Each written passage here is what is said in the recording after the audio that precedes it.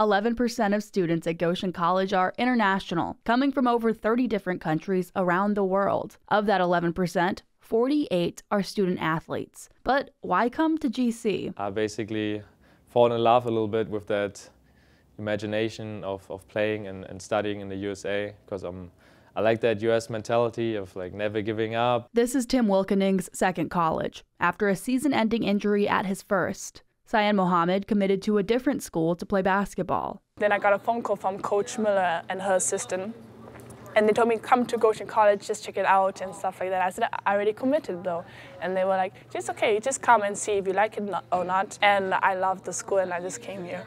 For Pedro Scatallone, Goshen College was his first choice to play tennis. I think the programs here are very, very nice.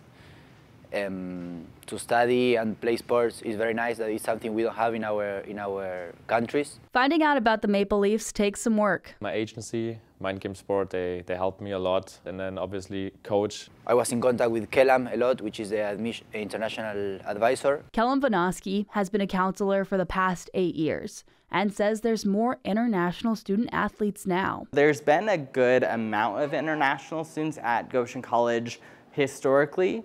But over the last, say, 4 or 5 years, it's really increased in number. The amount of different backgrounds is something that these athletes enjoy. Here you come together with guys from all over the world, different languages, different cultures. I still love my team, like we're family, and I have 16 sisters because I'm the 17th. Playing their sports and their fields of study are points that led them to GC, but one major factor allows them to attend school. Probably the scholarships that they offer.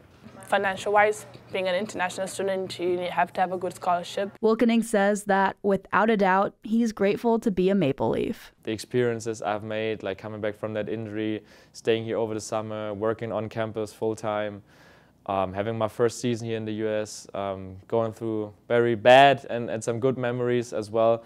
So yeah, I'm very, very glad to be here. To future Goshen College international student athletes, Vanoski says, with 32 different countries represented currently, around 40 different faith traditions, so Goshen College really is a place for everyone. Reporting for Globe Sports, I'm Amelia Lee.